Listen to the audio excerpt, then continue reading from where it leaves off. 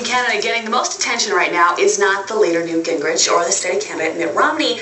Instead, it's Herman Cain. Now, accusations of infidelity and sexual harassment are flying this morning. We're talking to our political team about it. Joins this morning Tea Party organizer Darcy and Orden and Keith Kuder, director of the group Restoration of American Media. All right, so you've been watching all this just like everyone else has been watching it. First and foremost, just your take on where Herman Cain stands, because we're hearing things like, I have to talk to my wife. Really?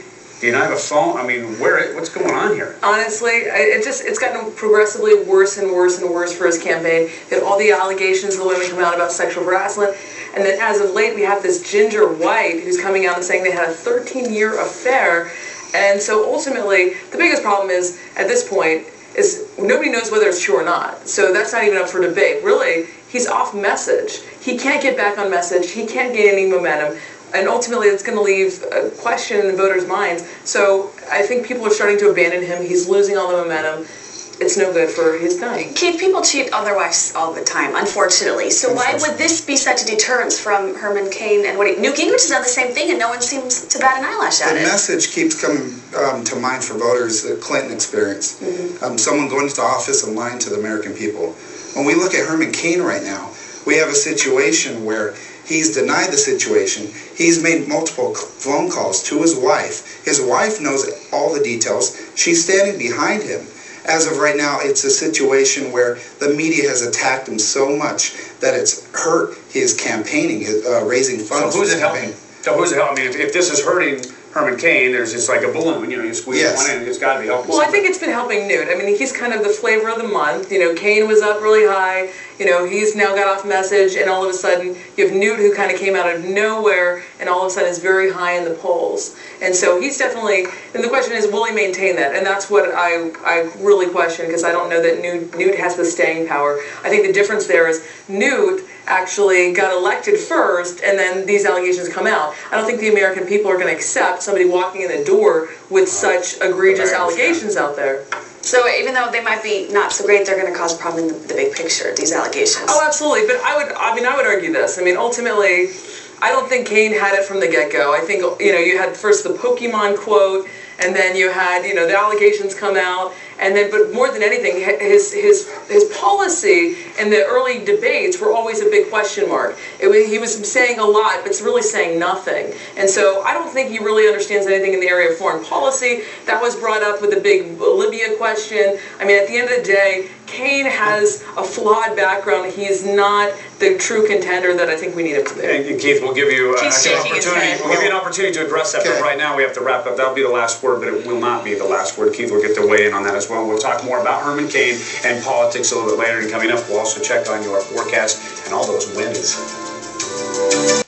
Well, Newt Gingrich and Mitt Romney may be the leaders, but Herman Cain is getting all the attention in the Republican presidential race. Yeah, and it's probably attention that he doesn't want to have. And this morning we're talking to our political team about all this. Darcy Van Orden, of course, here, and Kuder as well. Both of you, thank you for coming in. And the Herman Cain issue, obviously dominating the headlines. The question is, we'll start down here, is can Herman Cain survive this? I mean, is there any way to get back to where he was? Well, we have a firestorm right now where it's a character assassination night. Repeatedly, it's been hurting his campaign, raising funds. So right now, the only message that's hurting is the fact that voters across the nation are feeling that he's going to drop out of the race. So without that confidence, that lack of confidence behind him, right now we have a situation where we have to wait until Miss Cain comes out before the press and she supports him. And just apologize for my Kurt instead of Keith. Just get that out there too. Since everyone's apologizing for mistakes, I'll get that out of the way. Well, no, is that what's necessary? Does Herman Cain's wife need to come up and say, this is not an issue, I believe my husband? Will that make it blow over, or does that just escalate the issue? That's not going to solve the problem. I mean, the bottom line is he's off message, he's been off message. If you're explaining something, you're not winning, you're losing, and people are losing a tremendous amount of confidence in him, and I don't see him recovering. I read an article where this hurts some and benefits others, though. So let's just say that Herman Cain cannot get rid of this, just for the sake of argument. Who does it help? Who does it actually Barack hurt? Obama. It helps? It helps Barack Obama. How so? Because it's hurting the GOP right now. The numbers right now are showing that the polls and the cloud, the momentum is going to Newt. But that's just going to be a temporary scenario. And if Newt gets the Republican support behind him, then we have a scenario where Barack Obama will be able to defeat the Republican Party. We don't want this to happen. Why is Newt not a viable candidate compared to whoever else you're going to say? Well, I think, I think putting your support behind Newt Gingrich is almost like trying to make cassette tapes popular again. I mean, if we want to go and relive 1994, I don't think most Americans want to. I mean, truth be told, there's so many flaws in his policies. He says one thing, he does another. He's another big king of doublespeak, and I don't see him being successful in the end. He's almost the flavor of the month. He picked up where Cain left off, and I think he's just going to be a temporary boost, and then he's going to be done for. So in order to save the GOP, does Cain need to say, I'm out? Well, I think in a way it would definitely look better on the GOP that they no longer have this distraction taking place. Right, and that's why Herman Cain is reassessing all this. Herman Cain is in a scenario right now where he needs to, you can't ask Herman Cain to drop out of the race. All these allegations are just a character assassination. We got to end you there, unfortunately. We got so much weather stuff going on, but we'll get back to you two later on. And Darcy and Keith both here, and we'll talk to you again in about 30-40 minutes. Thanks, guys. Okay. Welcome back, everybody. Newt Gingrich and Mitt Romney may be the leaders, but Herman Cain is getting all the attention in the Republican presidential race. Certainly the accusations of infidelity and sexual harassment kind of trumping political comments right now. Joining us are Darcy Van Orden and Keith Kuder. Thank you both for coming in this morning. Let's just jump on the Herman Cain train, so to speak.